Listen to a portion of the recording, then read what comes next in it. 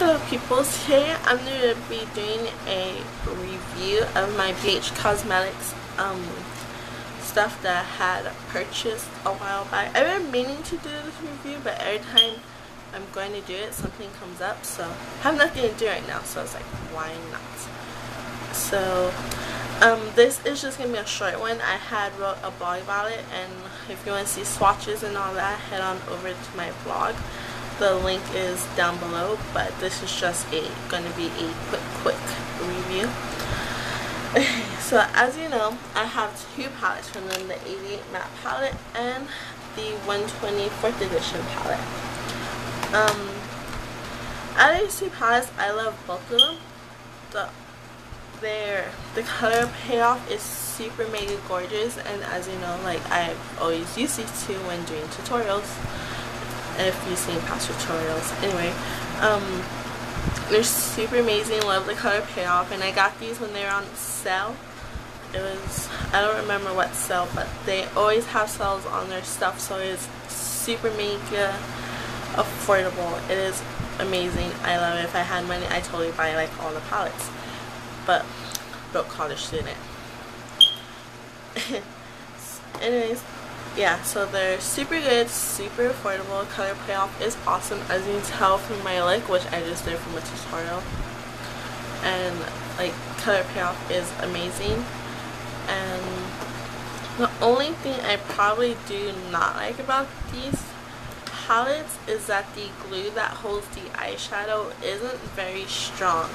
In both of my palettes, I already have two eyeshadows that came loose, and I mean, they haven't broke or anything, but like, it's just every time I go like to show what color I'm using, they fall out, and that kind of sucks. And shipping is like $7, so you know, you'd think they would give you a palette that's all well put together. Anyways, other than that, totally amazing. Another thing that from the 88 palette is that I wish the yellow was a lot brighter. I don't know, I've always just wanted a really bright yellow. I thought it would be bright, but it is not as bright as I thought it would be. So, moving along to the eyeliners. I have three eyeliners from them. The gel eyeliner in Onyx, the waterproof eyeliner pencil in Frost, and then their liquid pen eyeliner. This is what the gel eyeliner looks like. And I love it. It's super, it stays on all day. It's budge proof, especially in hot Texas weather when you're sweating. It doesn't go anywhere. The only thing that I don't like about it is that it is not as dark as I would thought it to be, so sometimes I have to go over it in a black eyeshadow, and that is probably my only complaint about it. And then the next one, the eyeliner pen, I love it. Same thing, it's budge proof, doesn't go anywhere, stays on all day, which it is like my absolute favorite right now.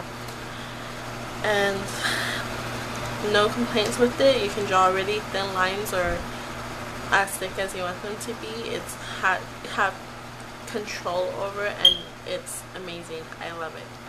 And the eyeliner pencil, I do not like it at all. This one I had bought just because I thought it was going to, I was like, oh, it's silver eyeliner, why not, I want to try it. And I try it, it doesn't stay on my waterline for anything, it doesn't show up or anything, so I thought I could use it as a base. Yeah, putting it on my eyelid hurt me. I was like, worst experience ever.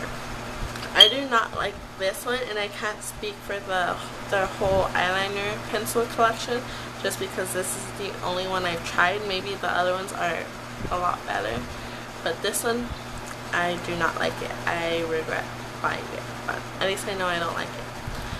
But knowing me, I'm still gonna try to find some way to get my money's worth out of this pencil. And then the last things that I bought are the lip glosses. One is in Studious and the other is in 80s Diva. As you can tell, this is a really light pink, almost, to me it matches my lip color, so it's like a nudish pink. And then this one is a really hot pink, like it matches my curtain. I would show you my curtain, but it's too much work. It is, both of them are gorgeous. I have a thing about pink lipsticks, lip glosses. I just love pink, and I love them. The only thing that, well, two things, they don't stay all day, kind of fade, and they kind of have that sticky feel to them, which I kind of really don't like, but I love the colors, so I totally overlooked that. And that is it for my tutorial. If you want to see swatches, head on over to my blog, and it's more, I think it's more in detail. I'm not entirely sure. I wrote it like late last night, but I haven't, yeah. So head over to my blog to check it out, guys, and I hope you guys have a super duper fantabulous day, and thank you for watching.